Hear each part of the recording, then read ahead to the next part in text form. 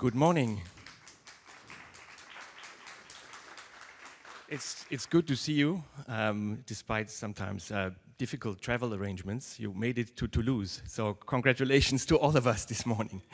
I'm Alexander Riedl. I'm working in the team in the European Commission that is looking after digital skills, and I will be your moderator today, together with a few of my colleagues who will also act as facilitators, because we have a very interactive session, and we are apparently already competing with some other sessions that have just started. So good to see you. I'm a little bit touched because whether you believe it or not, this is our first live event with people, real people, since 2019 as regards our team. You know, I think we've become very good with all kinds of virtual events, Zoom, Teams, etc., you name it, but I'm really glad to see people without masks sitting here and being able to shake some hands and saying hello. I think I will say a few practical things at the beginning now, but perhaps let's first see who is in the room. So we have prepared here something, colleagues have prepared something, so please open your browser and just a second. And go to menti.com and then type the code. I hope you can all see the code. Voila. And so we can see a little bit, you know, that really people from all across Europe have come here today, despite the difficult travel situation. I basically crossed the whole of France yesterday by train, sometimes with good internet, sometimes a bit less. There was quite a good team experience. So we see here, yes, some people from Belgium, Switzerland, from Linda also, that's an interesting country, Luxembourg, etc. So very, very good. We have a very international crowd here in the room. And then the second question, I mean, whom do you represent? So what kind of organization are you working for? So that you also see a little bit in terms of diversity of stakeholders here in the room. We have some people from France working in the civil society sector. We have some people working in education, national, regional administration. So I think it's a very nice, balanced thing, and that is also one of the key things that is important for us, because we in the European Commission, what we can do is bring people together so that they start talking to each other and sometimes break the silos, create the connections between the silos, which is, as we all know, in particular for skills development, still one of the big obstacles that, you know, universities, they do not talk as much as they could to the businesses, and businesses do not talk as much as they could to other people and to government and so on. I also want to, in terms of housekeeping, say good morning to the interpreters. Thanks for being here as well. And as you saw, there is interpretation actually from English into French and also from French into English. Now, here is a bit like preaching here from the from the stage to you. But one thing that is also really important for us today is that this is a very interactive and inclusive workshop, you know. And actually, we are not here for us. We are here for you, to listen to you, to get your inputs, to get your ideas. But let me just put things a little bit at the beginning into the policy context, so the policy perspective. What is the purpose of the workshop actually today? So we want to identify the challenges and also identify some solutions to bridge these digital skills gaps that we still see in Europe. Because in my unit, we are also in charge of monitoring how member states are faring in digital. So we're looking at skills, we're looking at connectivity and so on. And you see, for example, we have two targets for skills in the digital decade, which is basically our big policy document for 2030, where we want to get to in Europe at national level, of course, working together. And you see that the target for 2030 is 80% of all Europeans with at least basic digital skills. And so, I mean, you see that today we are, you know, in the early 50s, so to say, and if there is no decisive action and going just ahead the way we've been doing over the last years, we'll get to 62% by 2030, which means that still, you know, 1/3 of all, or more than 1/3 of all Europeans will be effectively digitally illiterate, which is probably not what we have in mind. We also have another target, which is for basically advanced digital skills. It's the ICT specialists, which will be a little bit, say, the main focus of our session today, because we need these ICT experts. I mean, we learned that also during the crisis, that all these nice digital applications, all the great technology that is available in digital, we cannot develop this technology and we cannot innovate with this technology if we don't have enough skilled people to make it happen. And that is basically, I mean, it's a challenge as well. Our target is to have by 2030, 20 million ICT technology, digital technology experts in Europe. And we are currently a bit higher than 9 million. So that means effectively, in less than a decade, doubling the number of ICT professionals in a labor market which is basically stagnating in terms of new people coming from university, from school. So it's a big challenge. And with business as usual, we will, if we just basically do this kind of trajectory from where we are now until 2030, we will be short of 6 million ICT specialists. And actually, you know, it's for me something that is also from a personal point of view very important. I have two boys aged 18 and 22. One is entering university, the other is at university, and you ask yourself every week, what should these boys learn actually to make them also employable later on, to be, you know, good citizens who can benefit from digital technology. And also, you know, this digital technology is not kind of a niche topic where we only have to talk about ICT professionals, because most of the jobs that we know today and that we have also tomorrow will require these digital skills. So this is a little bit the context here, and actually what is the Commission doing? We've been doing already quite a lot with the Erasmus program that you all know, and there's also now a dialogue that our President Ursula von der Leyen has started, which is called, it's a bit of a boring term, but I think it captures very well what it is. It's called a Structured Dialogue on Digital Education and Skills. And this is basically a conversation that the Commission is having with member states, involving also stakeholders, saying, actually, yeah, we have identified these problems, we've identified possible solutions. What can we do together and jointly to make it happen at our different levels of decision power and implementation? And actually, this is what we are here for today. We will identify some of the challenges, hopefully the main challenges, but also solutions that we can then bring back to Brussels, and that actually we can put on the table and say, like, these are things that we can do, and who has to do what, how much funding do we need, what are things that are perhaps blocking it, who are the people that we have to bring together. And that's why we set up this workshop in an interactive manner. We will start with a panel with experts that will also put a little bit, you know, things into context to understand what are actually the challenges here as regards the ICT experts. And then we will break up in smaller groups to identify actually the concrete issues in terms of obstacles and challenges, and then come up with, hopefully, some solutions. I mean, some of the solutions, some of the ideas that you will hear today or that you will develop today are probably confirmations of things that we already have been knowing.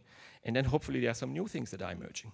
And that's, you know, I think both is fine and both is interesting. So, and then we will basically in a second panel see, looking at these things that have been put on the table with, you know, the distinguished audience, and we have also members of the European Parliament here and many other distinguished panelists here, what we can do at national European level, and, you know, make sure that everything is as interactive as possible and that the panelists can also react to the ideas that have been put on the table. So without further ado, I would like to invite the three first panelists here to join me on the stage. It's Josef LANNEMYR, who's program manager at the Swedish Agency for Economic and Regional Growth. Josef, hello and good morning.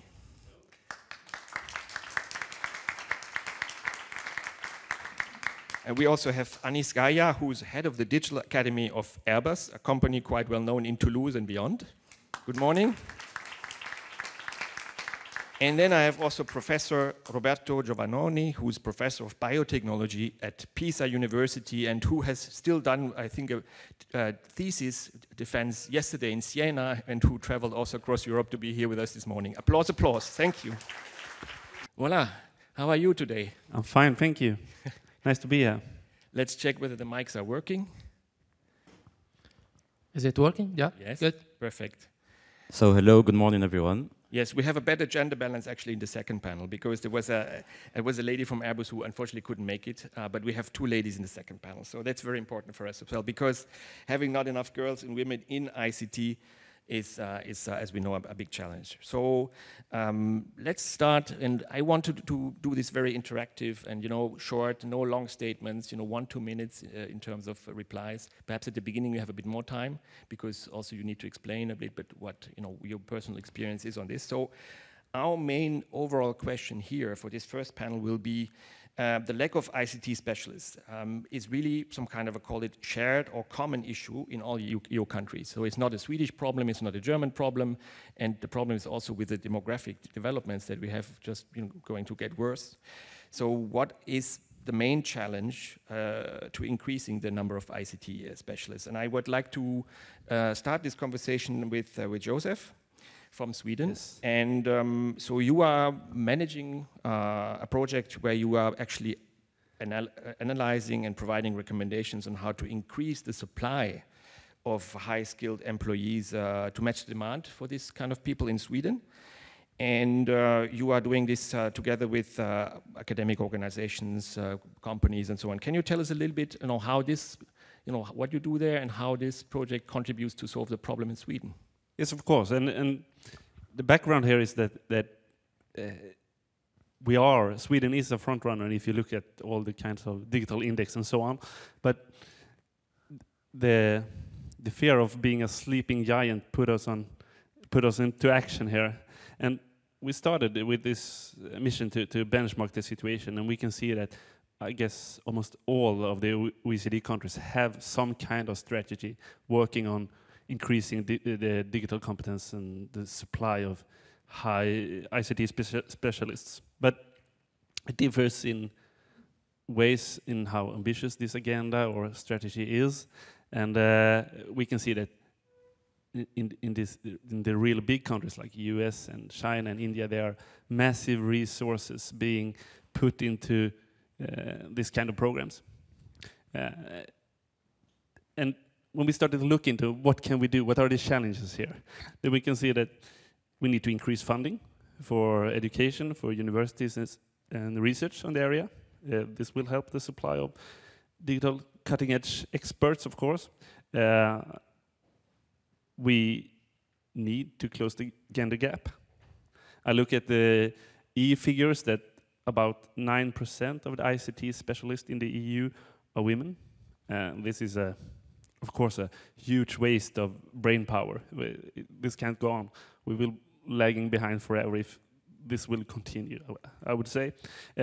We need to welcome talent to the EU, increase the inflow of talent from outside the EU in a better way. There's a lot to be done there.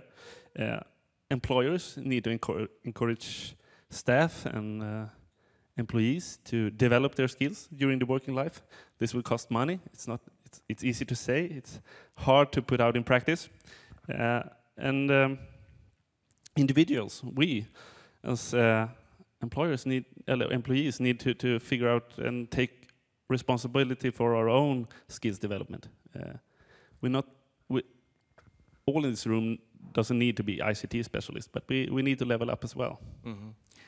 Thanks a lot. That was already a very good, scoping of the challenges, and we feel almost a bit nervous, like going directly to the solutions. But we need a bit of patience here. So thanks. That was a good start. And then Aniss, I mean, Airbus is a well-known company. We've most likely used all of us these products. And congratulations to this A321 XLR super plane that you basically just announced, I think, this week. Thank you so much. And but also based on my previous experience over the last 10 years, having worked from various angles at this topic, Airbus is also an interesting employer. You won also the European Digital Skills Awards because of your so-called digital skills, the data analytics learning framework, and which was based on the Airbus internal workforce, to see how to get these people data science skills. And so it seems like you are a company that really also cares about your employees in terms of reskilling and upskilling and investing in these. So airplanes are today filled with the most sophisticated technologies. So is Airbus an aviation company, or is it a tech company? What is it? And what kind of profiles do you currently need most? So thanks for your answer, for your question. So Airbus basically and techniques, it's a mean to achieve our goals. So what are our goals is basically to be more sustainable, safe, and to be able to connect people everywhere. This is really what is behind. And now techniques is one of the ways to achieve this objective. So effectively, what we do is that we strongly believe into this digital skills and competency as enablers. We strongly believe into upskilling and reskilling our population. You mentioned the data scientist and analyst certification nano degree, which is a way basically to grow and to become an official data analyst and scientist within Airbus. It's recognized even out of Airbus. Just to let you know, within the 3 last years, we certified 1,000 internal employees on that program, which is really a major achievement. This happens 2 weeks ago, the 1,001, which got this kind of diploma.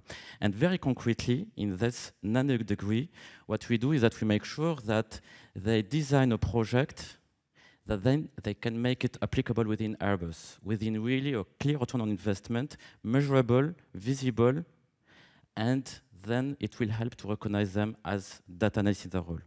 The challenge that we face is that for the time being, we are still, even if it is a big digital transformation which leaders believe in, we are still at the very experimentation phase when we discuss about data analyst, data scientist, artificial intelligence profile. Why? Because we are still not in the full industrialization of it. Today, this is one of the main challenges. And the other one is how we can push our leaders, basically, to understand that this digital transformation cannot happen if we maintain silos, politics within the company. Digitalization is just against that. So it's also out of techniques, new way of working, thinking, that we need also to put in place. Excellent. I mean, just a very good question, very short answer, please, is these people that you train, I mean, how do you make sure that they stay in the company, they don't leave?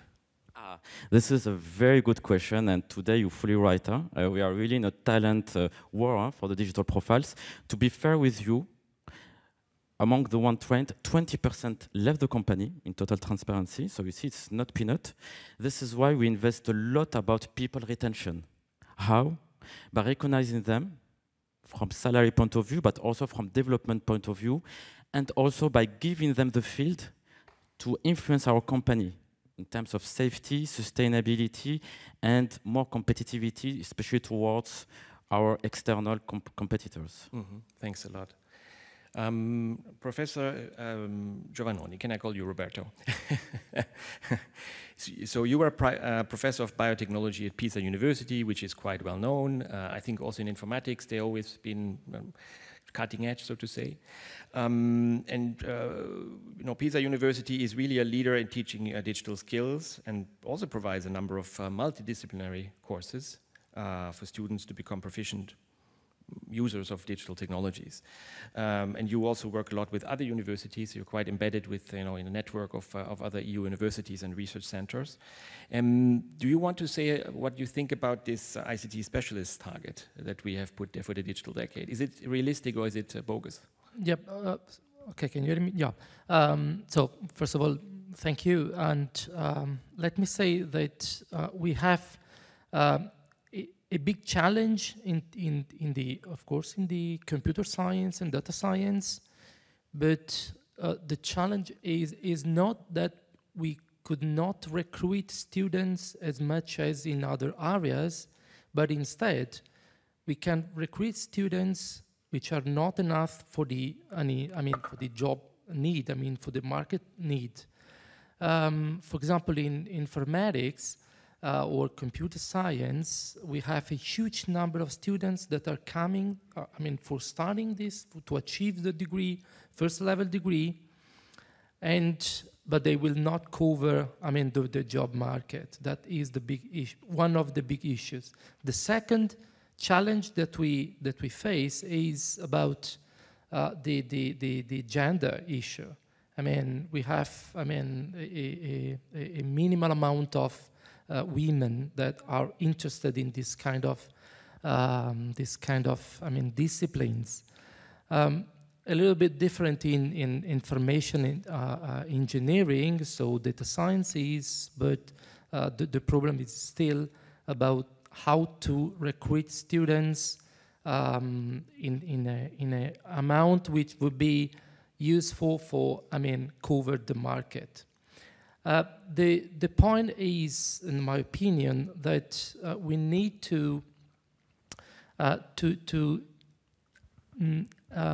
reach more students, even in the lower level of education, and to provide them how would be, I mean, their work and with such kind of, I mean, expertise and skills. And I'm just connecting with the last question that you put to the colleague. And in computer science, what we saw in Pisa is quite a paradox, because we have a huge amount of students starting the informatics course, but then they will find their job before completing the study, and they eventually abandon the studies because they already have their job. That is, I mean, good in one sense, but in terms of the expertise, the certified expertise could be, I mean, not as good. So there are several, I mean, points that have to be considered when we speak about, I mean, how to reach the targets. First of all, the access in terms of what let the students imagine what could they be in their future work, in the future job, with that specific skills. I think we are quite defective in this point. Okay, I mean, that is, of course, a phenomenon. I think many of us have already seen that there's this war for talent, and then, you know, the companies, organizations, they go to the university and they poach away the people, you know, even for the universities themselves, and then people don't go into PhDs. It's either or. So the question is, later on, perhaps, are there some possible avenues of, you know, combining both, so that people go and work, but at the same time, they also continue to learn or to continue to teach and also educate other young people. Let's perhaps briefly go back to Sweden. So we all would like to have this fantastic crystal ball where we can see, in terms of skills, intelligence, what will be the occupational profiles, the jobs, the kind of skills that we will need in 5 years from now, something like that. And there are a number of things where we tried also to see a little bit, you know, what are the developments now in terms of specific profiles, so that we can already react. Of course, I mean, European Commission is not, you know, training so many people. But I mean, what is your experience from Sweden? What can be done in terms of skills and analytics? And there's one specific question, a second question also. You tell us about these so-called spets competences. Yeah, spetskompetens. It translates better into Swedish, I promise you. It sounds a little bit weird, I guess, but it's a concept where we look at technology knowledge, and deep knowledge in tech is the foundation here. But to utilize the opportunities of digitalization, we need to go further. We see the big opportunities in mixing ICT speciality with other fields, like cross-skilling. That's when we create and add value to the society here. Our favorite example, I need to mention that, is the GAAYA Swede of the Year in last year. He's a medical doctor, he's a cardiologist, and he created an algorithm who took 1,000 patient risk factors into account. No doctor can do that in one meeting. An algorithm. An algorithm, yeah. And with this algorithm, he could predict with like 90% correctness which of his patients who need more medical care. So with this algorithm, he makes life better and longer for a lot of his patients. And at the end of the day, this is what it's all about, like creating and adding value with the help of digitalization and the opportunities it gives us. So we need more of this. Like we need medtech, we need cybersecurity, of course, and green tech and legal tech, of course, because the biggest obstacle for this medical doctor was to work with sensitive data, how to get the permission to do that. And he needed tons of lawyers, and it was a long, long process to get this data into action. Because the data exists. We only need to use it. Indeed, indeed. But just to go back to this question, if you were to give your advice, in a few sentences, skills analytics, is it possible? Does it make sense? It makes sense, of course. If we need better education, of course, and just-in-time education. And what courses do we need? And there's a lot of possibilities in the data as well here. We have worked with data-driven analysis and created a tool. It's called digitalskills.se. It's only in Swedish, however, but Google Translate may help you on this one. And they will look at the information that there is in job ads. We analyze millions of job posts posted online at the Public Employment Service. And we extract information from this data. And we can see almost in real time what skills are needed, what job posts are trending, and we make predictions out from this. And hopefully we can make better training and education possibilities in just in time. And of course, this is an open source project. So copy the code, make your own digital skills tools out there, and I think we can get better training and courses out there. Okay. And, yeah. But of course, a prerequisite is that the data is open and out there and accessible for everyone. Okay.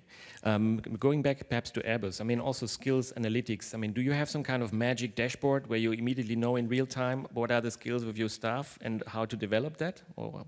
For sure, it's still a dream, but one day we'll get it. No, more seriously, this kind of effectively skills are more than welcomed, as you have understood. We also believe that we have other investment in terms of skills. Solution today is out of Airbus, and this is a kind of call for it, which are all the cyber, the security skills, cyber and security skills. So this is really another Eldorado which we must go through. This is a must security. We know the airplanes, satellites, helicopters are more and more connected, can be hacked. So this is why we really invest strongly into it. We also believe and want to invest on the technology specialist profiles, people who master techniques in Europe also. Last but not least, in terms of skills profile, we also strongly believe that architecture, so IT, enterprise architecture skills are more than needed to optimize our landscape, to make it secure, to make it more sustainable. And we know that this architect profile are also very looked after within the full companies, institutions, governments, etc. A quick question afterwards, quick response, please. I mean, this data that you have in your company, to which extent do you share it with other companies or other organizations? How much is public and how much is basically your own secret? Yeah, let's say when it is related to digital skills, we are as transparent as we can be. Why? Because in fact, by being protective, we don't solve the solution. As you said, it's about communication. So communication to whom? To the universities, to the high schools, governments in another measure, which is how we can influence. You remember what you said, I'm a guy, where are the women? Alors, good news, in Airbus, for ICT, 40% of our workforce are women, and our top manager is a woman. But nevertheless, the intention is how we can influence through the education ministry in the different European countries. So really going not in the universities or high school, this is too late, but already from the very beginning, how women can feel more at ease in this digital world, how they can be more confident, how they can consider that this digital transformation is not only about techniques, and this is not something for them, you see? So this is one of the challenges. We don't have yet the answer, but we try to influence it from our top manager perspective. Excellent. You can see that all the speakers are very motivated and passionate about these things because they live it actually in their daily life now. Going back to Pisa. Multidisciplinarity. I mean, that is, of course, also one of the big challenges. I mean, I remember that in the 50s and 60s, there were this system science, you know, that people from different disciplines talk to each other. The maths people start talking to biologists and things like that. But of course, that requires some additional heavy lifting because you need to, you know, you already don't have enough resources, you already have enough work to do. How do you manage to, you know, what are the obstacles and how do you manage perhaps to go towards this road of more multidisciplinarity as regards digital technologies? Yeah, and in Pisa, but also with other universities with which we are collaborating and in particular in the digital skills, we think that, I mean, the contamination of informatics or data science with other disciplines... Positive contamination. Yeah, is I mean, a sort of improvement and a challenge for both students and, of course, teachers and, I mean, institutions and so on. And this is leading to a different, I mean, vision in terms of if we contaminate disciplines, for example, I mean, data sciences or computer sciences with humanities or with economics, or even in a more specialized field, such as biotechnologies and medicine, we think that students, and which are the future workers, will achieve, I mean, more specialized, from one side, more specialized skills, but at the same time, they will also change their mind and they will have a look to what that specific knowledge can be used for. And this is, I mean, in our opinion, a sort of open-minded approach.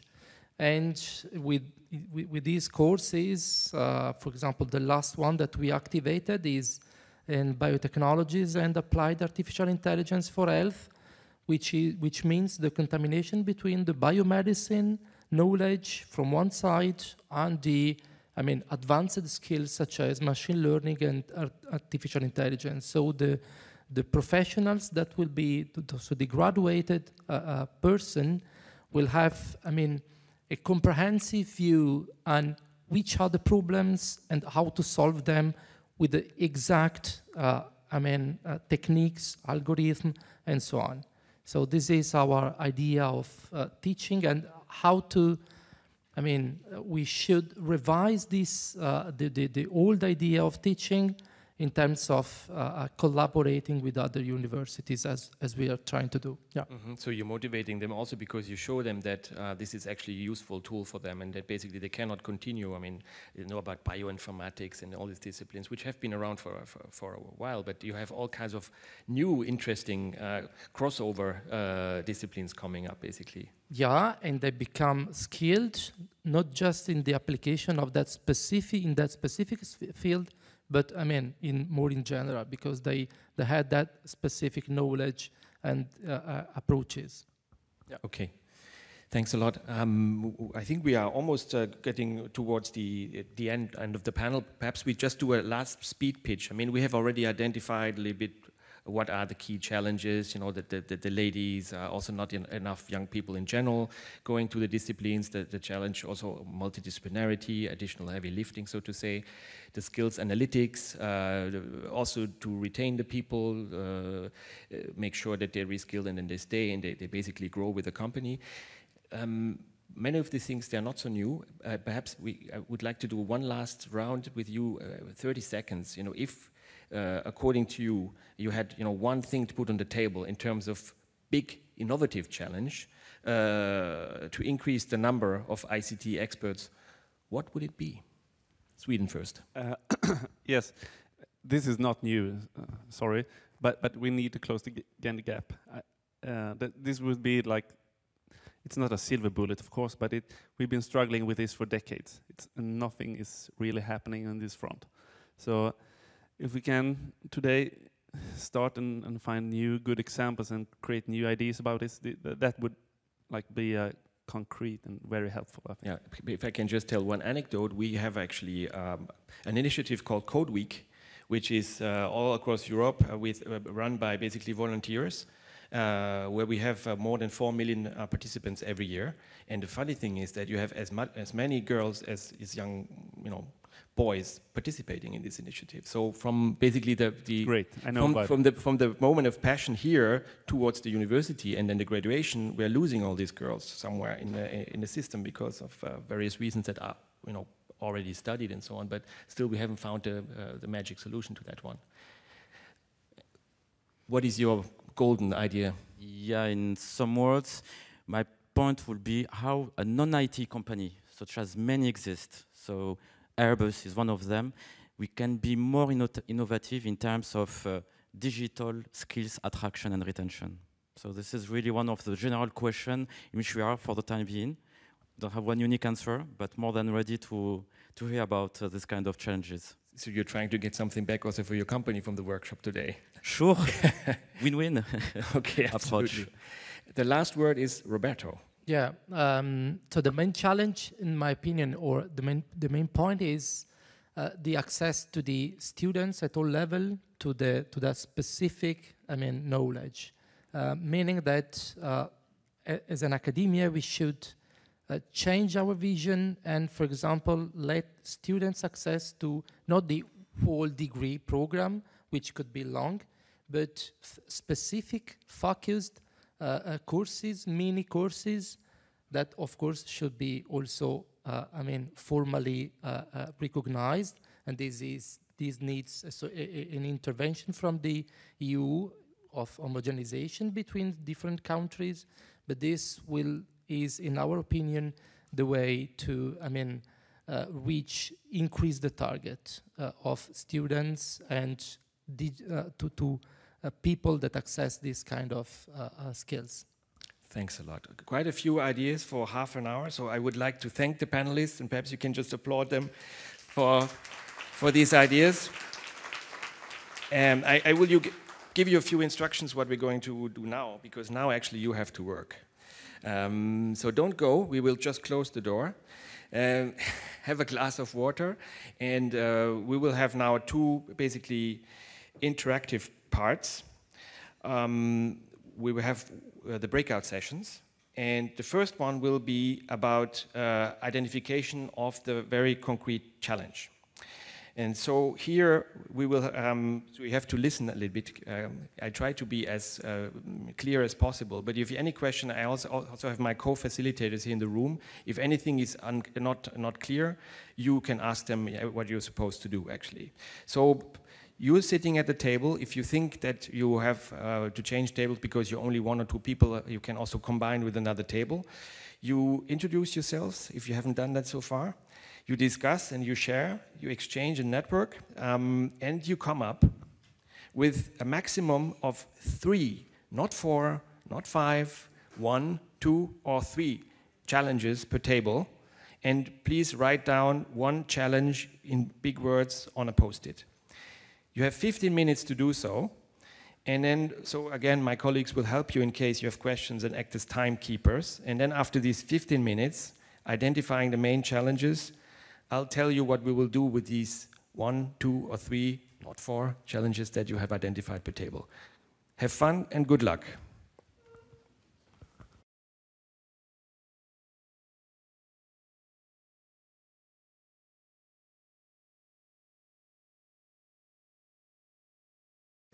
So you have post-its on your table, you have markers, you have good mood, you have water. If you need anything else, let us know. Hello, hello. I see some people have more than 3 challenges and are negotiating which ones are the most important ones. So I think it would be good if you could just wrap up and put everything that you have already on the wall, and then my colleagues, they will try to cluster the different things that you have found here. I can already see the gender gap is there in the middle, recognition of talent, attracting and retaining people, some of the things we've already heard. So, but if you haven't wrapped up so far, please do so. And then I will explain you afterwards how we will do the second session.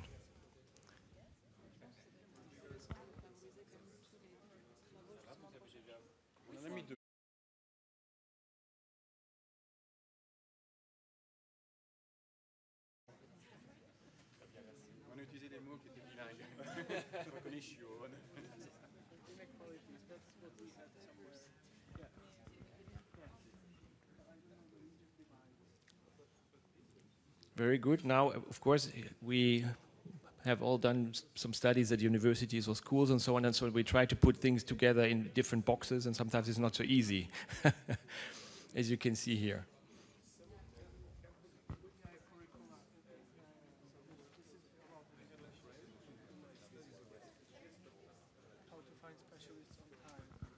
But this is one group, yeah? Yeah, I would say. And my colleagues are really doing the difficult part here. They're like, where do we put it? Left, right? Maybe can we attract and retain? No, Alex? You can already say that there is something emerging here, attraction and Yeah. retention.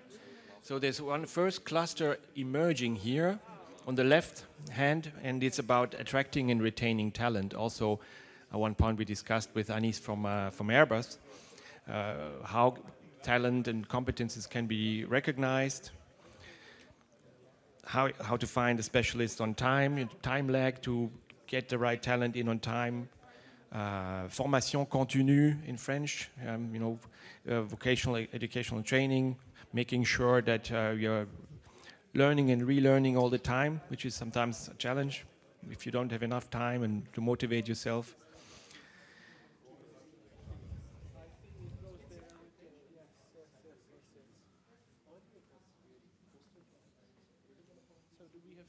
Yeah. Some last post-its that are still left somewhere? No? Not the case? Very good. So I think we have something emerging here. I will write the gender. Yes. So we have, of course, the gender gap, not enough ladies in education, training, or in ICT professions.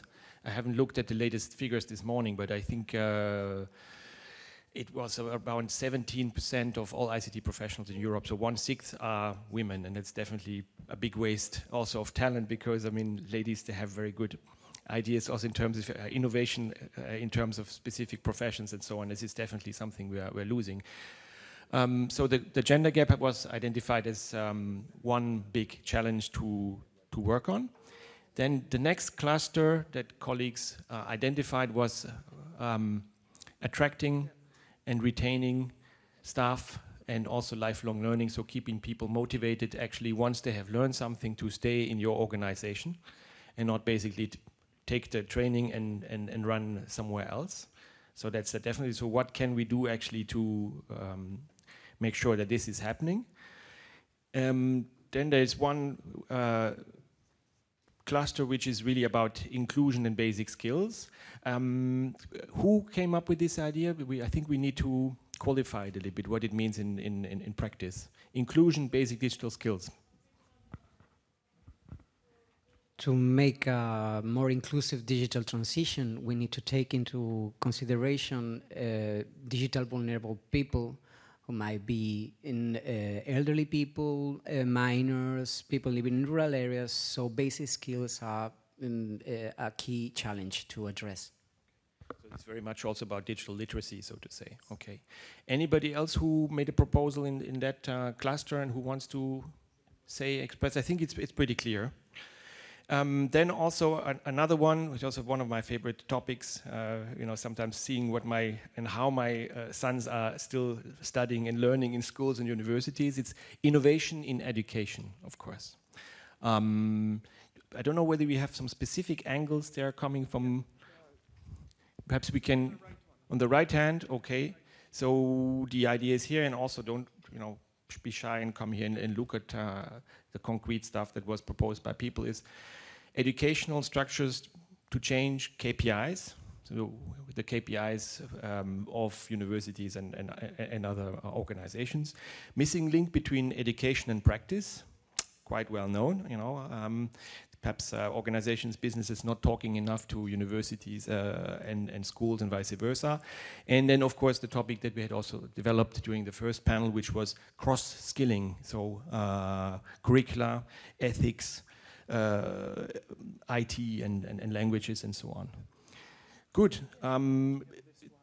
We have here another cluster which is about cooperation, cooperation and pragmatic approach. So what are the possibilities to facilitate cooperation between the different actors to overcome these gaps that we see? Here we in the Commission, we try to be useful in terms of basically overcoming this, call it collaboration or cooperation challenge, that people are not talking to each other, that people don't have the right channels to learn, things from other people that have been trying to do the same thing in another country. And so, what can cooperation bring to overcoming the challenges that we have identified? And Sylvia, this is the last one. So, Sylvia, a bit of suspense. How to encourage upskilling? It relates to the motivation. Okay, so what are the incentives that you need to give to employees to upskill? The time available, the money available, the recognition available, and that you can hopefully then also use the skills that you learn, because it doesn't make sense to do, you have to do your 3 days of training this year, and then you say like, well, it was not really useful. So another one. Good, that's it. One more? Okay, an emerging table. Perhaps I will just explain you how we're going to run the show now. Well, you're going to run the show for the second breakout group. So we have identified the challenges, and again, perhaps pass by here so you get also a feeling about what have people been proposing here, and we will take this back and hang it up in Ursula von der Leyen's office in Brussels as the big challenges identified by a workshop here in Toulouse. Now you have to ask yourself the question, and you can stay at the same table, you can also move tables, and we will have one table per flip chart. How to address the challenge that you have identified and solve the issue, and be really very practical, pragmatic, what to do concretely. What, some examples, or who does what, who has to do it, who has to be active, how to make it happen. How much will it cost if you know about it, or what is the missing link? And so this will be the next challenge for your breakout session 2. It would be good. So you have to choose one person who will be the rapporteur of your table, and you use the flip chart to write down actually these answers to these practical questions. What to do, who does what, how to make it happen, how much would it cost if you know. And then we take it from there. And people can move around tables. And also, so the person who is the rapporteur will report back to us afterwards what you came up with. And that is very important, because we have quite a few topics, quite a few tables. So there is a risk that it becomes boring if you're very long. So whoever is going to present this at the end, you have to do it in 1 minute. Be entertaining, do a bit of theater, say, these are the big solutions here. So that you make it also a bit interesting for the people here. All is clear. If it is not clear to you,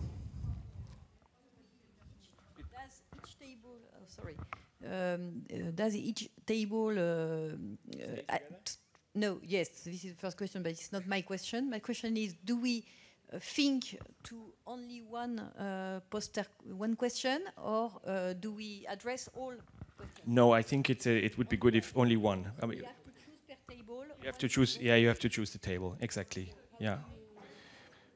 But you go wherever you like to work. So you choose the challenge. The gender gap is here, and then then we will try also to do a bit of balancing if there's one table that is very full. Funding and evaluation. Sorry, this one I forgot. That's also very important here. Is on that table. So you can move around. If you have any questions of practical nature, ask my colleagues. They're here. And sorry that we make you work so much. Have a glass of water, take a coffee. Yeah, very important. We have half an hour. So basically, checking the timing now. It's 10 past 11, 9 past 11. So if we can reconvene here at 11:35, Yes. that would be good. Okay? Have fun and try to enjoy it a little bit. Hello, hello. One more minute to go just to wrap up. Write everything. Don't make it too complicated. And we will go to the debrief of what you've been working on and what you found in terms of solutions. You are still writing?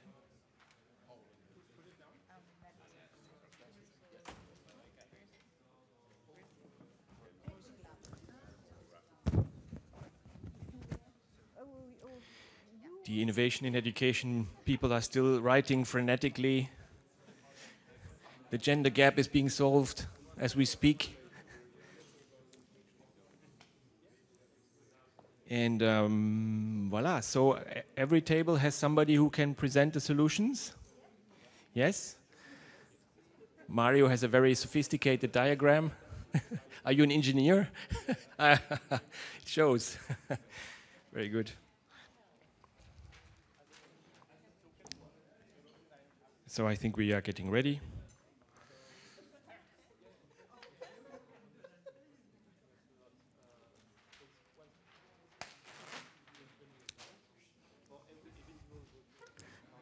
Good, so you all have also microphones at your table, and if the microphone, for whatever reason, doesn't work, we'll find a solution. This is a table, are you ready? Yes? Okay. So what is, perhaps you just explain a little bit what the challenge is. And the biggest challenge for all of us here is not the ones that we've been writing here, but that actually we do this debrief in a short, snappy and inspiring way, so otherwise people will fall asleep. That's absolutely fine. I promise not to make anybody fall asleep, and if I see you falling asleep, I will come to your table. Thank you. Our question was, how do we encourage upskilling and motivation? And from the post-its we put back, it was very relevant to us, so we stayed in the group, but equally, we wanted to expand that a little to look at where you start motivation. So what we actually asked ourselves is, what is the issue? What can we do? And what we said was important is we need to demonstrate how important and critical digital skills are at basic and upskilling level, and will be going forwards, and how important the role of educators, all educators, are in conveying that message, in bringing it alive. So we realised that it was the who in this was important. It's actually the educators, but not just academic educators, but the educators in industry. And we very clearly understood between us that there was a big gap between those two worlds, too big to actually make this thing begin to really run as its own way of life. So what we wanted to do is understand how we motivate within ourselves, because the motivation comes from the individual. It doesn't come from the company. If it's not embedded in the individual, it won't become a virtuous cycle. And we looked just briefly as well at how technology should actually be a means to encourage and motivate upskilling in its own right. So use technology to actually create upskilling in technology, making sure we really embrace immersive technologies, augmented technology, etc., and therefore make a new way of life around our own digital skills, our own digital portfolio as an individual, which made us come up, just in case this sounds boring, for those of you that remember the old board game, we have created the digital game of life. And the digital game of life starts here with the entry motivation of basic digital skills. There needs to be a motivation in the individual to go down this path. If you go down this path, it's academic educators and developers in research that give you that first flavour. So these people understanding the motivation and encouraging and promoting that is important. When you then leave education, maybe not even with the qualification, as we've just heard, but you move into industry with the job, the upskilling needs to be yours and motivated against your career, against value, which goes to the industry. 30 seconds more maximum. The industry developers then take on that role. And it's a joint role. Because unless what's happening in industry is fed back into academia regularly, then academic qualifications become less relevant. So these 2 points are essential to create a holistic thinking mechanism between both the individual, the company, and the academic. And if people see, it's young students, young people, lower down education, see that game of life working, they want to start Go. That gives us the answer to the skills gap. Thanks a lot. I mean, whoa, congratulations. I'm sure you're already trending on the social media when all the colleagues who took this up. And this is exactly what we wanted to get, actually, from this session. I mean, we've managed somehow, at least, you know, as regards the result of this table here, to get these ideas and, you know, concrete suggestions here. Colleagues, shall we just go to the second table? You want to make an announcement? Because also colleagues are a little bit writing down the things that we... You're summing up? Okay. So basically you're summing up?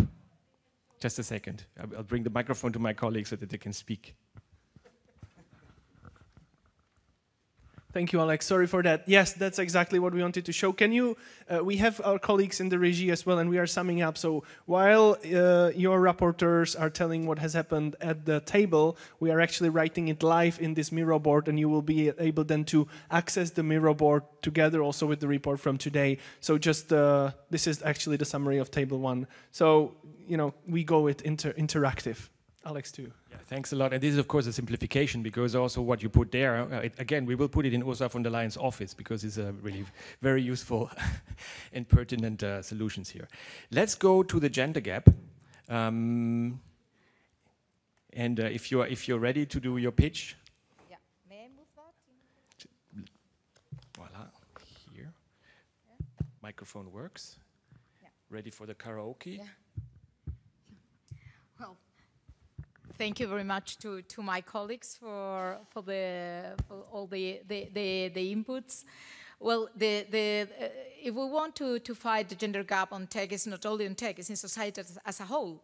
The problem is that in tech is even worse than in other parts of the society. So we have to take into consideration from one side, or we should work on the supply side, working with girls. We will say also later on also with boys, not only with girls, with women, just to make them to choose those careers and those studies, and also with the demand side, just to see what's going on these tech industries, why they are sort of male-friendly and not female-friendly, and also with environment, institutions, and regulation as a whole, just to change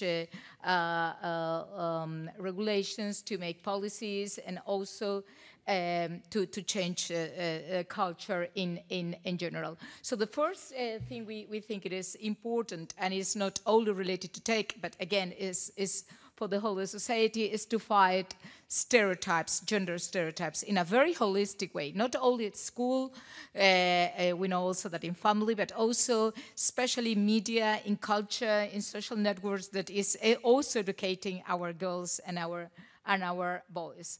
So we should then to tackle this fight in stereotypes in education, in expectations, what they think, which roles they think they will achieve, and in real opportunities. Because if we are changing also our choices all the time, if we choose something, but then we see that it's not our place, we will change. We will go to another place. So why we were saying that we were losing girls and women, all this like pipeline all over the way, obviously, because if you say, but that's not for me, I take another choice. So we really need to work in a very holistic way all the time. And an important thing we reached an agreement is that we don't only need to work with girls saying, oh, you should go to tech, you should go to tech, you should go to tech, because the rest of the society is saying then, how pretty you are to be a princess. So probably what we are saying to them is that you have to choose what you don't like, because we have not socialized you to do that. So we could be doing something very wrong on that. So we have to work also with boys as well, and also to tell them how important is also other parts of the society, to care for people, to look for social goals and all these sort of things. So we have to work with both, unless if we only work with girls saying how important is tech, we will not achieve anything unless girls to feel more insecure, which is already the problem, because the problem, all the studies saying that it's not the girls do not have digital competencies is that they feel less confident about their digital competencies. So we really need to make them more confident, and this is important. And also we need that because we are talking all the time that we cannot lose female digital talent, but we are also in a very deep demographic transition with a deep care crisis, and we cannot lose also male care talent. So we really need to educate our boys also on that, and not only in girls on talent, only that like this. We will really fight stereotypes. A way also to do it is, as we were saying before, this cross-disciplinary, this cross-cutting is also digital literacy. We really need everybody it's a new literacy wave. It's like in the 19th century, we teach people how to read, how to write, and now we have to teach the whole society how to read and how to write in a completely different way, in a digital way. And that, I think, we think that will help. Many thanks. That changes. Well, we need to change in the demand side, the dominated work environment that are female friendly and not female friendly, all the boys club and network, which is important as well. And obviously to make social services, time use policies to balance work and life for women, but also for men. And a very important thing, and that's the last one, really. Meaningful careers and social impact also in tech for a better world, because we know also that we are losing also women in tech because, for instance, also to study math is to go to finance. When to study math was to go to education and to really to make a social impact, we have a lot of women. And now that they are going to finance, which probably is not perceived as a socially good impact, we are losing women. So we really need to full social meaning. Sorry. Lina, GÁLVEZ, MUÑOZ. It's very difficult to stop a passionate member of the European Parliament when she's in one of her favorite topics, so to say. Thanks a lot. We'll go to the next group, and perhaps if you can really try to wrap up in like 1.5 minutes, the other groups, that would be great. You have your microphone just behind you. I hope it works. Okay. Is it working? Yes. Yes. So I won't tell you everything, but innovation in education. About the innovation in education, some points. An idea would be to introduce sessions of teaching within the education journey, so that the people could teach to learn and learn to teach. Other idea is that probably something that can frighten people wherever they are students or working in companies, is that maybe there are too much screens. And so we have to think about mixing more screens and other social aspects, other aspects, what I could call natural aspects. Also, we have to make it attractive for students. One of the ways to attract students would be to pay them if they go in that kind of studies. But also introduce other things, socialization aspects, I come back to that, interdisciplinary courses, internship enhancement, and sooner in the courses, more degrees of certification during the course of their studies. That's all for me. Okay, perfect. I mean, innovation education, lots of really innovative and creative ideas here, so thanks a lot. It's a big topic. And then we have the next topic, which is about something we already mentioned today. It's about attracting and retaining actually a lifelong learner mentality, attitude, approach. Tell us. Yes, so two challenges, attract and retain. So for attracting people, we are thinking that it is necessary to develop work studies contract. We are thinking that it is necessary to develop digital culture everywhere, and that there is a need to attract by application usage and not only by computing science and coding when speaking about digital. Regarding retaining people, we are thinking that we need to ensure certification recognition at work. We are thinking that we need to give means for dedicated individual projects, digital projects to conduct either within an enterprise or outside the working environment. We need to allow risk-taking, and we need to have access to digital training all along our life, and not necessarily our working life. Thanks a lot. That was You're very welcome. to the point. Now, funding and evaluation. Mario, what do you have to offer? Okay, thank you. So, money are always the first thing. So, no money, no honey. There will be nothing much done in the world without money. Of course, we still expect employees, employers, and the governments to be very effective and very helpful. What we think is that they should work together and also collect money together. So, because we all know that if we as employer ask our employee to go to education, even we pay for it, we even give free time for it, the employee usually takes it as granted and half sleeping, half listening in some cases. So it should not be an order from employer to employee to go for training. Better we agree. So this is the agreement between employer and the employee, maybe with the help of consultant, to find individual learning paths for digital skills of the employee. And if the government is not stupid, will invest as well.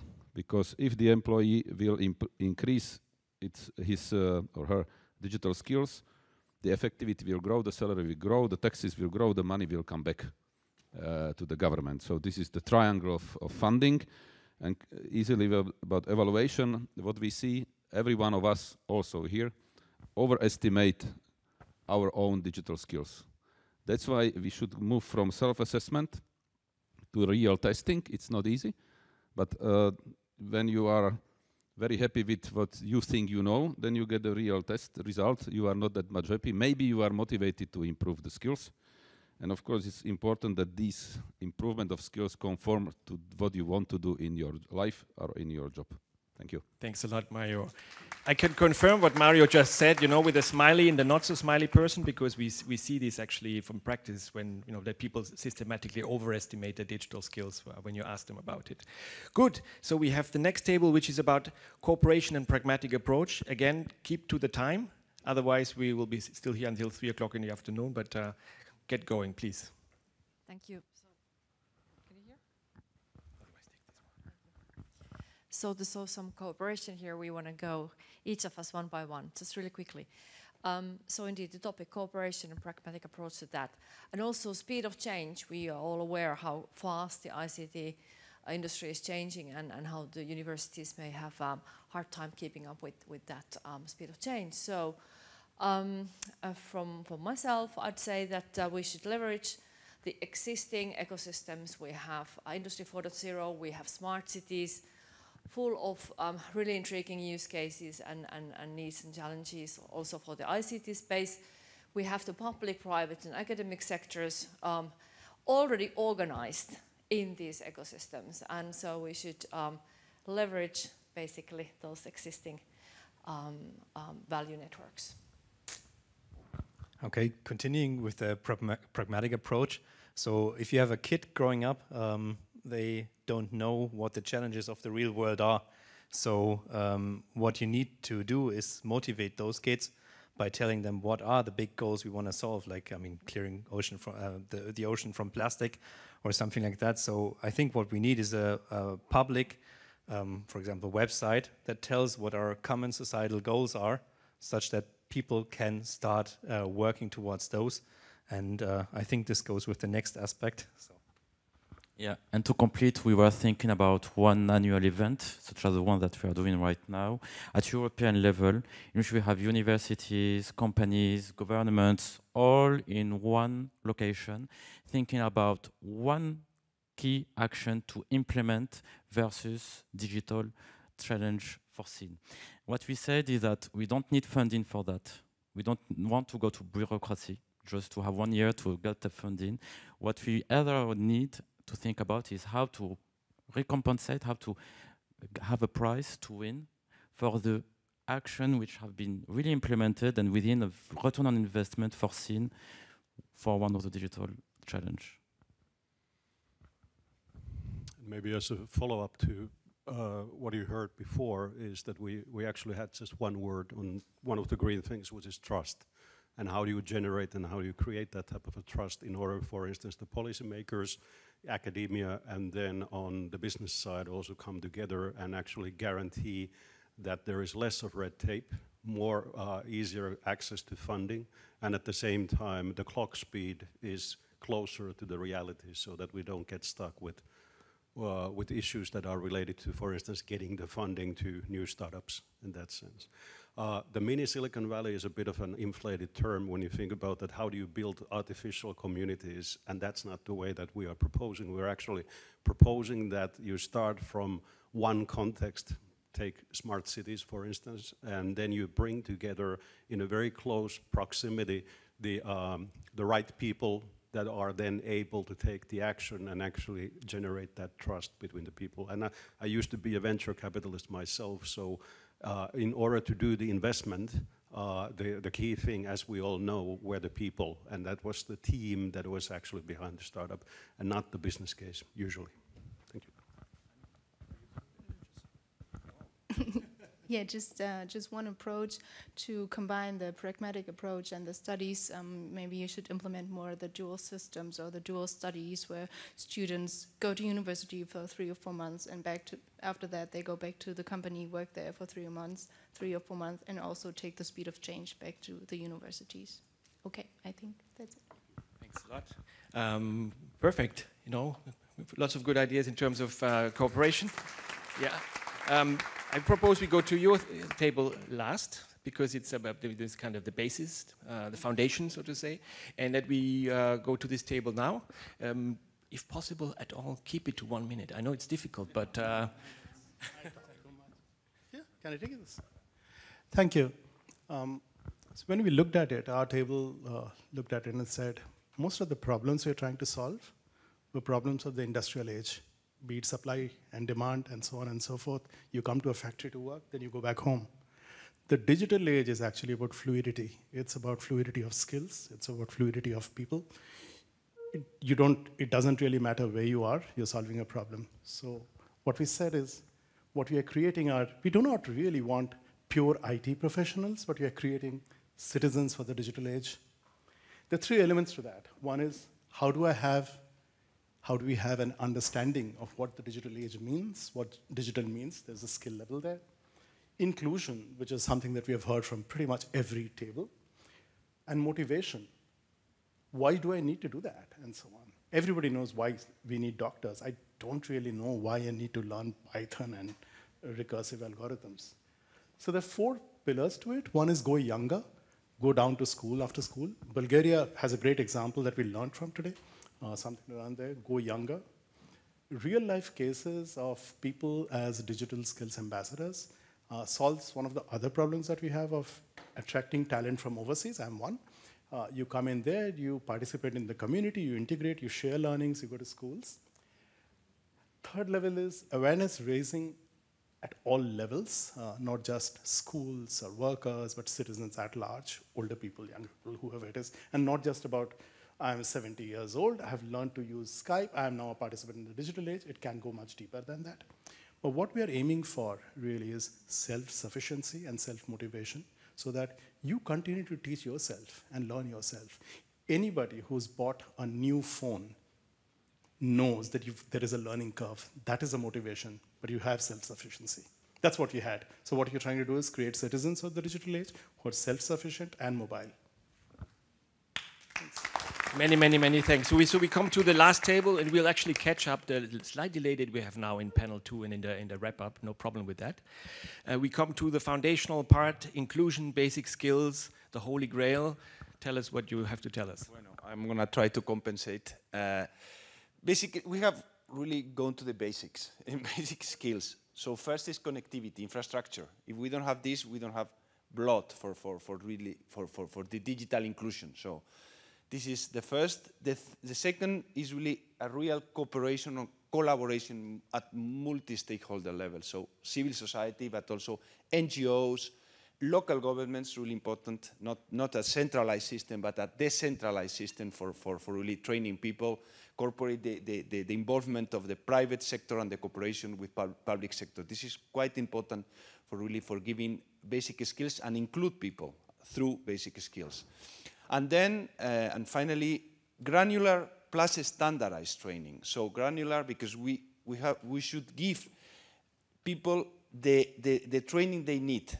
And it could be different from if the people needs different training, but at the same time with some kind of standardized solutions and open source solutions, and not giving different solutions and too complicated solutions because we are again talking about basic skills and inclusion. We have talked about the definition of the concrete definition of targets in school, again, in companies, small micro companies, it's really important how to train people in micro companies. We have also talked about learning by practicing, really important, and also very important, again, the kind of type of solutions and the time. People could need, or maybe should need sometimes a long life learning, but sometimes the question is to give a concrete solution in a moment in time. And of course, accessibility. So thank you.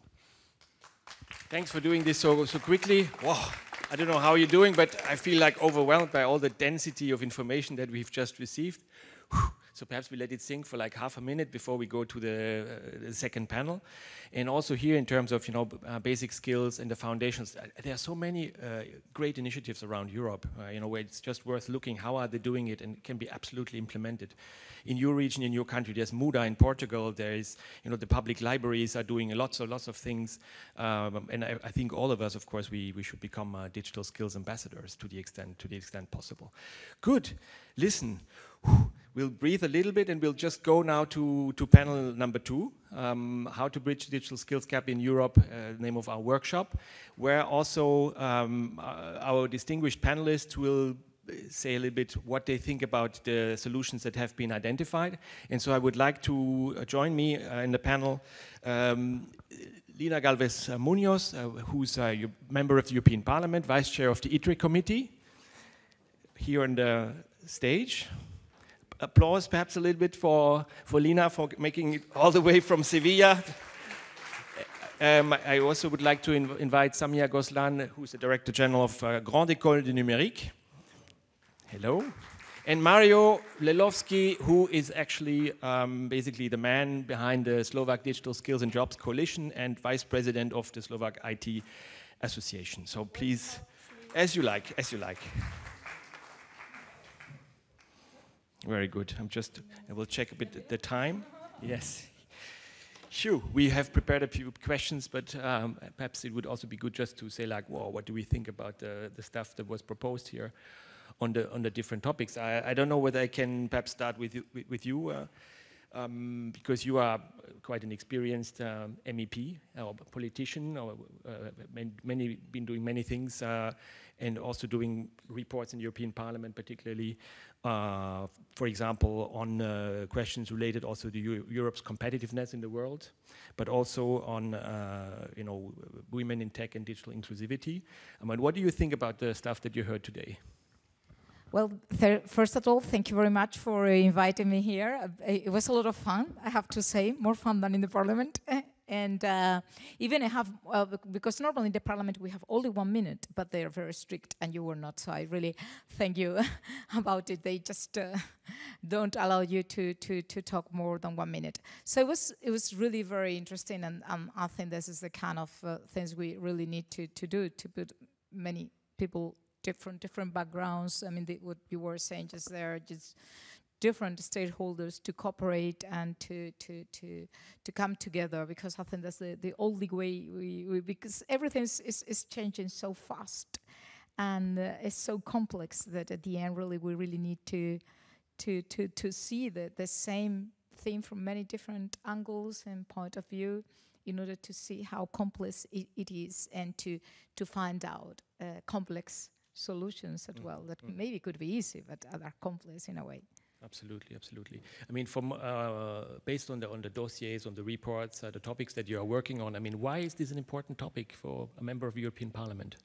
Well, it is important because I think if we want to keep Europe united, we really believe in our project. We really need to reach this strategic autonomy we know we don't have. I mean, during the COVID-19, we realized that we were very weak on digital, also on industrial production of certain aspect that really need to go also through a digital transition.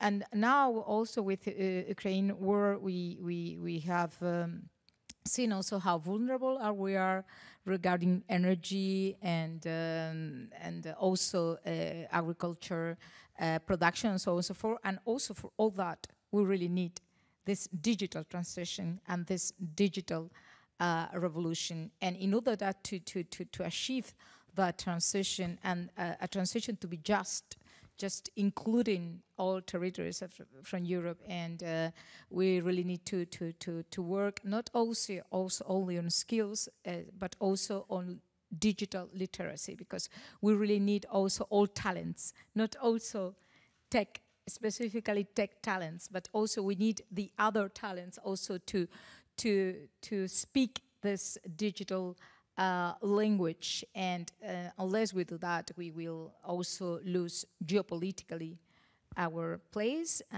That will risk also our way of living and also our democratic values and also the European project itself.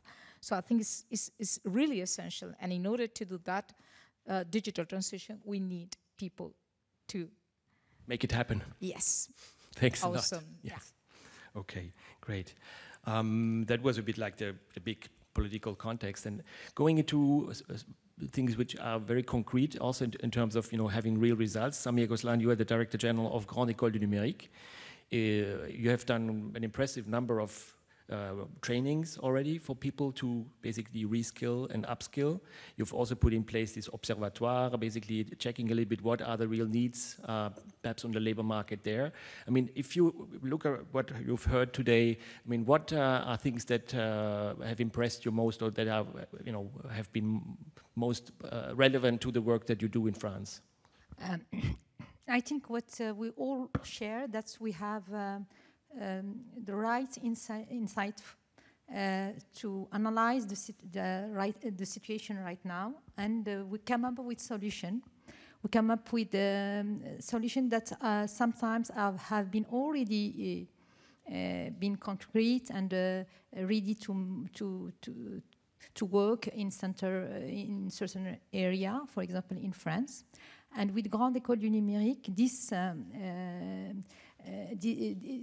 came up with this initiative launched by the government in 2015 to help companies to face the lack of competency in digital sector and to train people that are not supposed to be trained in this sector.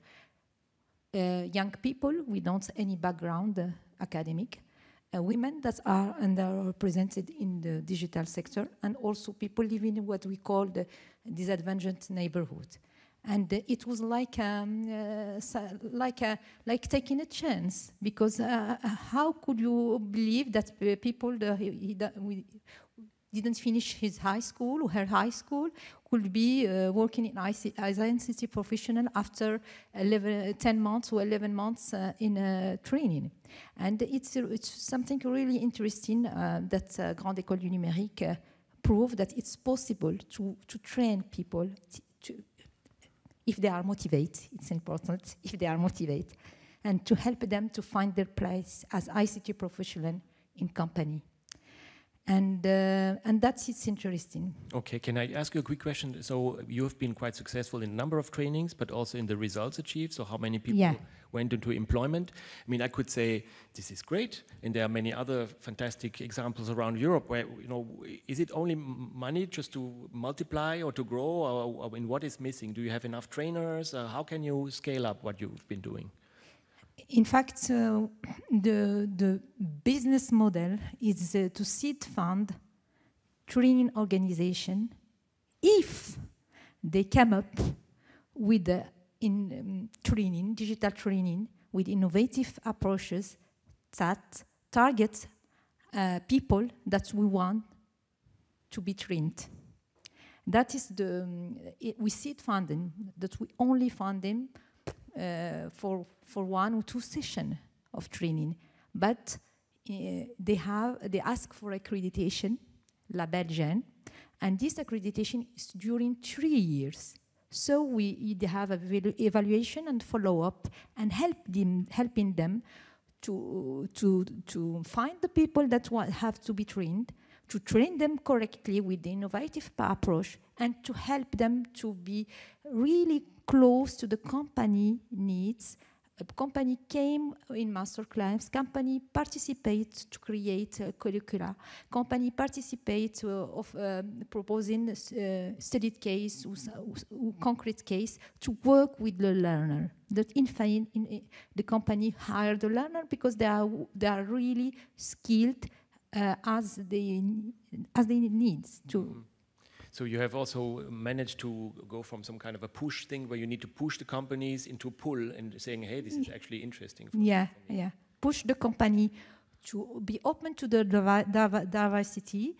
People without academic background, without having a diploma in engineering school, from engineering school, but also motivate people, our learner, to really choose ICT training and to be aware that it's something that offers them opportunities and offer them the possibility to fulfill their life and to have a career that's evolve in digital sector, and the digital sector offer a lot of opportunity, right salary, good salary, and so on. Okay, well that brings me nicely to Mario, who has been relatively successful in the Slovak Republic, also coming more from a company angle, because you are the vice president of the Czech IT Association. To see what is in for companies actually. I mean, of course, companies say, yes, we need these skilled people. What can we do to bring everybody around the table? I think these skills coalitions are very much about like bringing the different stakeholders around the table. I mean, we had this topic, cooperation, pragmatic approach, and identifying actually what kind of competences do we need and what do we need to do in order to reskill and upskill these people also, because I mean for Slovakia it's a particular challenge. We're not only talking about the IT sector, because you are part of the important European manufacturing bases, and you know, if we want to not only replace people by robots and you know, automation, you need to reskill and upskill. So what are your key insights bringing the ideas that you saw today with your own experience? Yeah, thank you. In 2014, also European Commission and all around media started to communicate the words digital transformation. Most of the companies had no idea. Most of them thought about that this is just that we will put new ERP systems, we will change our administration with more office tools, and that's it. Of course, this is not the truth.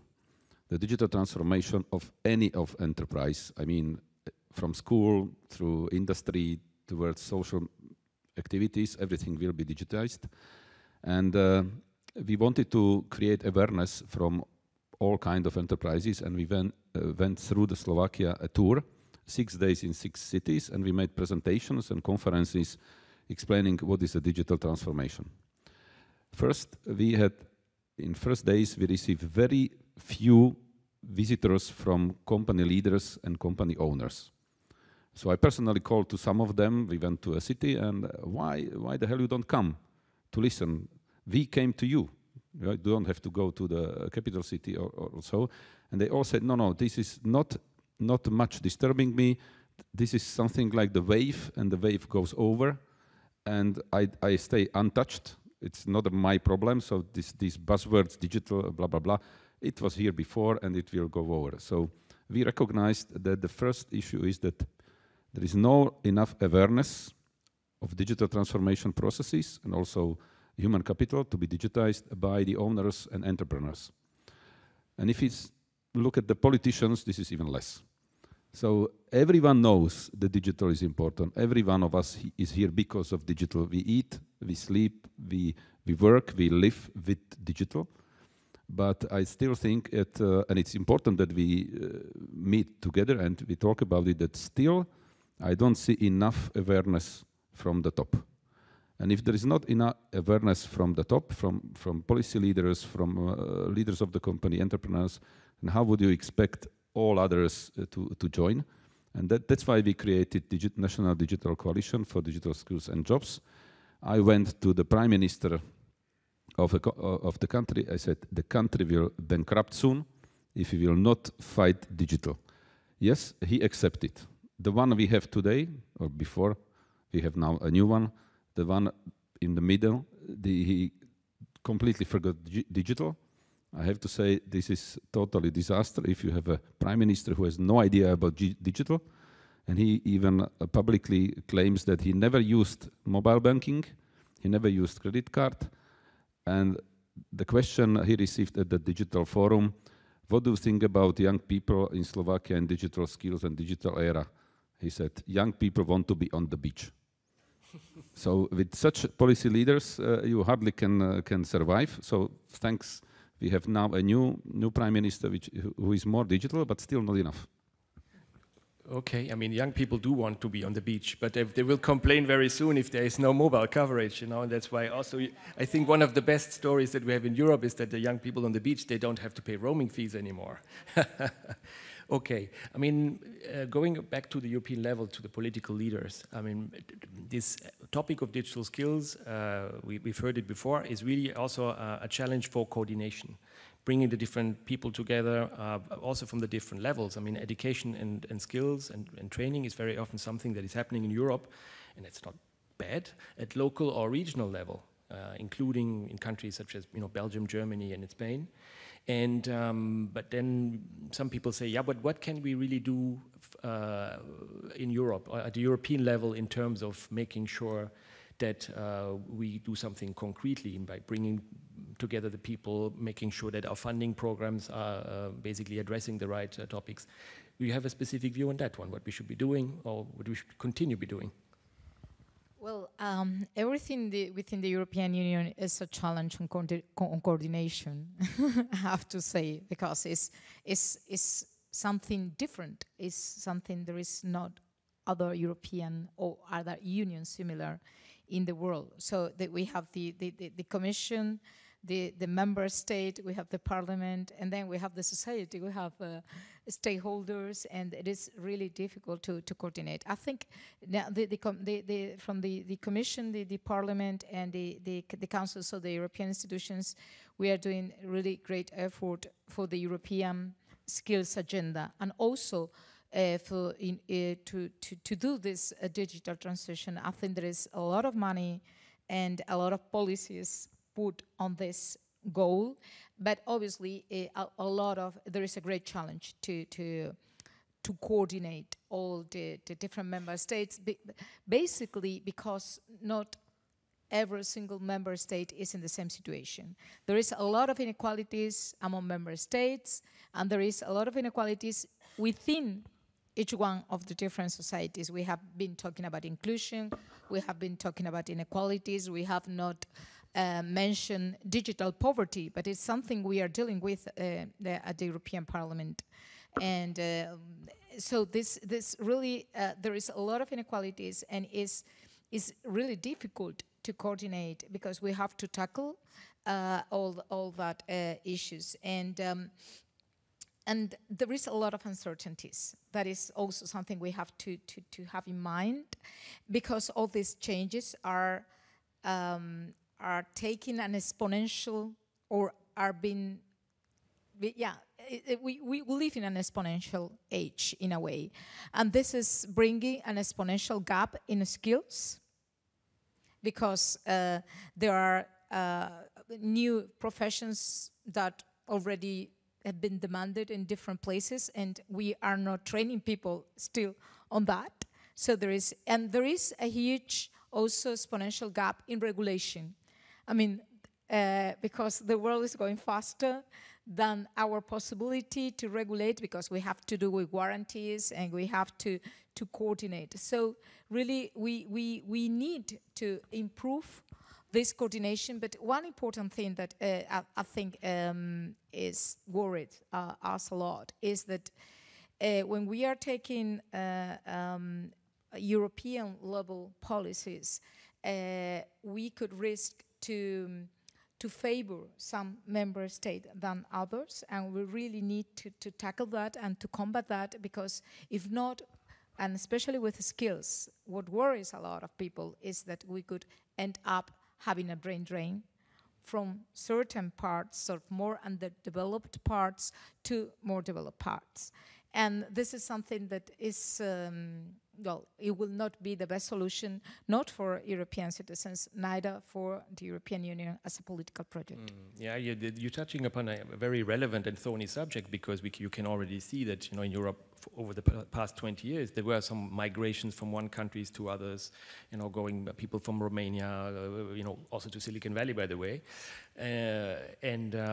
This is a fact. So the question is, it's a bit of a, how to say, nobody can lose game, or sorry, nobody can win game, because also, I mean, in Luxembourg, for example, Luxembourg has had a university not for too long, and they were basically importing people from Germany, from France, and from Belgium, and of course, these people were missing then on the labor market in these countries. So it, you know, it's really this awareness that it's a collaborative approach, and also challenge collective, absolutely.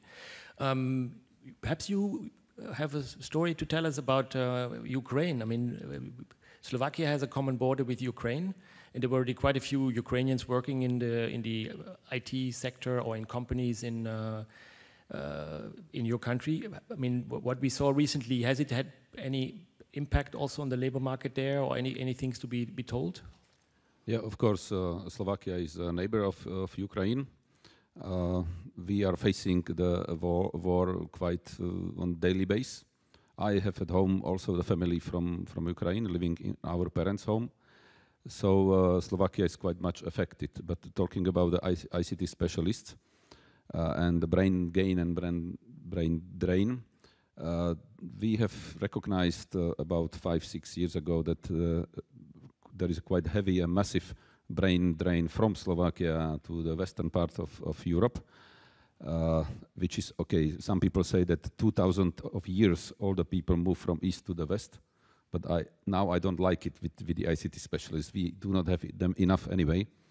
So we have to, we try to discuss with universities to grow up with the numbers of students. No change, no chance so far. So we went to Ukraine, to our closest partner, to have a look. So when I went to Ukraine 6 years ago, we visited about 6 schools, universities creating ICT specialists. They have told me, yeah, annually we are producing 20,000 ICT specialists in Ukraine, and only 10,000 of them can find job in ICT. Take what you want. Okay, so we started to do some, I would say, reasonable activities. So we offered joint study programs for a master study, that 1 year in Ukraine, 1 year in Slovakia, and then stay in Slovakia or leave to the west or come back home.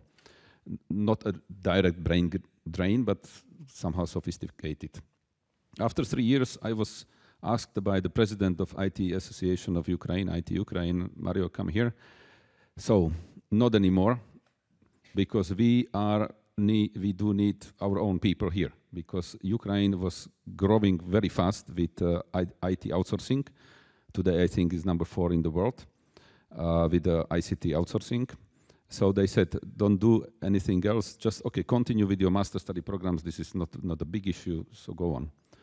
Last year in December, there was a huge conference in Ukraine, in Kiev, before the war, in December, where the chiefs of ICT industry with the ministers and the prime minister and academia sit down, and they recognize, they said that although we produce 25,000 ICT specialists in Ukraine, we need 40,000. So we have to do huge steps in order to grow up. And they settled the plan. Would be interesting also for many of countries here. They settled a very short plan where the government ordered to the universities to follow the orders of the industry. Okay, I would not say that finish of academia freedom, but they said listen to them and do what they say. Otherwise, we will have big troubles.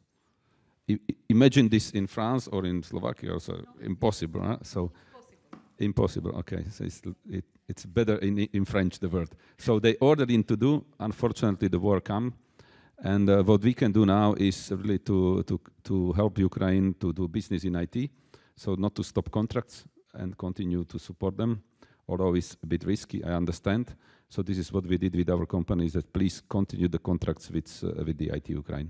Many, many thanks for this very relevant and real-life example, so to say. So we are 5 minutes before the end of the workshop. And so I would like to wrap up a little bit. It's very difficult to do a full wrap-up about all the things that we heard, but we will do a report. Relatively short and to the point, and those of you who are on social media can also see that there were quite a few sound bites, so to say, out there. And I just, I've done a few of these workshops before. I found it just quite amazing, the density of, ideas and real-life examples that we've heard so far. And for me, this is just basically the beginning of a new conversation, because these are just valuable things that we will bring back to Brussels and put into this structured dialogue that Executive Vice President Vester has started with the member states and with the stakeholders. But I'd like to give you, one last minute of reflection, saying of coming from the impossible to the possible, of all the things that you have heard today. What do you take back for your specific work? Perhaps one or two things, and where you say well, yes, today this opened my eyes for this, or I've heard this good idea, and I will bring back and do in my concrete work. Of course, the MEP has the word first. Well, I really like this idea of citizens for the digital age, this idea of inclusion, motivation, and understanding. Because at the end, what we're talking about is that we really need very clear goals where to go, and we really need to have everybody on in order to reach that mission. If now that we are talking in research about missions and everything, and I think this is an important way of thinking, a good way of thinking, and a good way to also do our everyday work in the Parliament, because at the end we are working with member states, with the Commission, and with many stakeholders, and especially with the civil society. But we really need to have these goals very clear, and for me that is to do this transition, but to do it in a just way. This is very important, not leaving anyone or any territory behind, and this is especially where we have to insist, because it's not clear. And it's not easy to do it because of all the inequalities we have already within the European Union, among people, among groups of people, and among countries and among regions. So. Many, many thanks. Samia.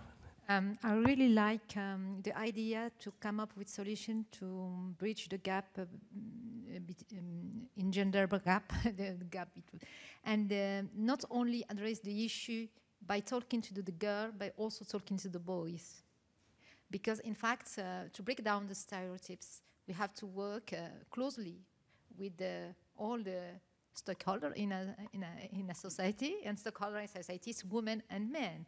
And if we want more women in the digital sector, we have, in fact, to inform them, to present them with role models, to help them to understand what means digital. It's not only something that it's called and we are working in coding school or something like that. It could be meaningful. It could be something that have social impact.